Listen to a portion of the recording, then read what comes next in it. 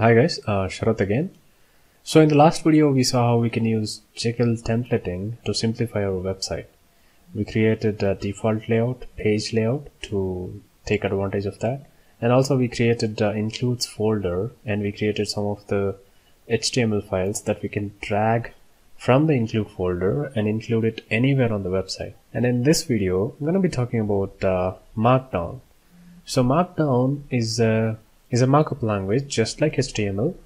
Finally, a Markdown will be rendered into a HTML page, but Markdown is very simple. It's easy to understand. So Jekyll makes use of Markdown to write all the posts. So Markdown will have a h1 which looks like this, a hash.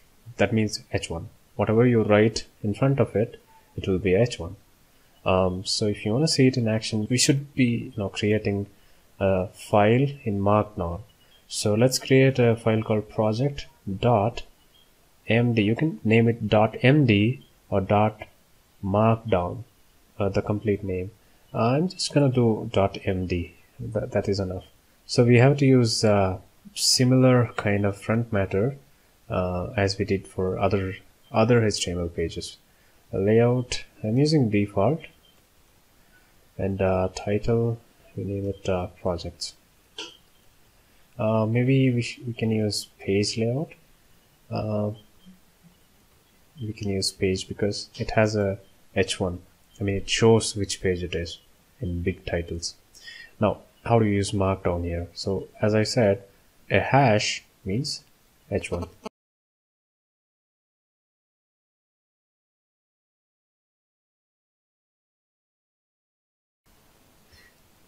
A triple h3, and so on. Now till h6. Now let's say we want bold. This is bold. This is italics. This tick is code.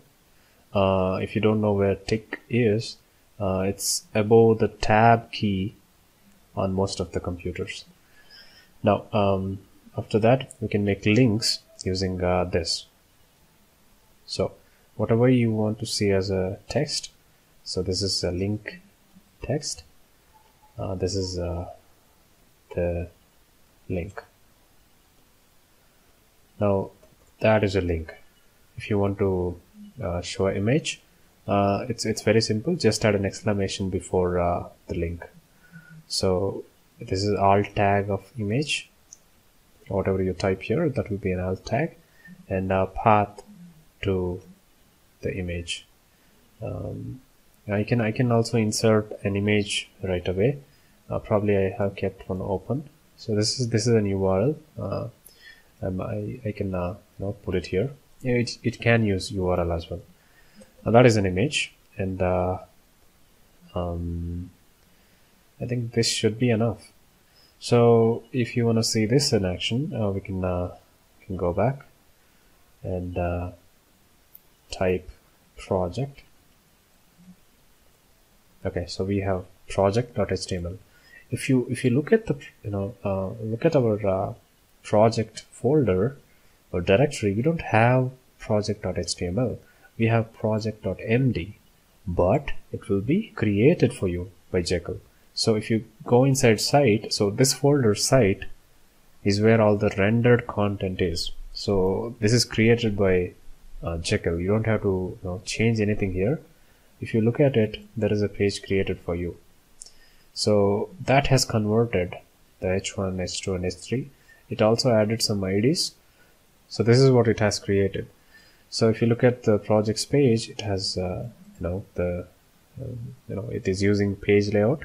So this is h1, h2, h3, bold.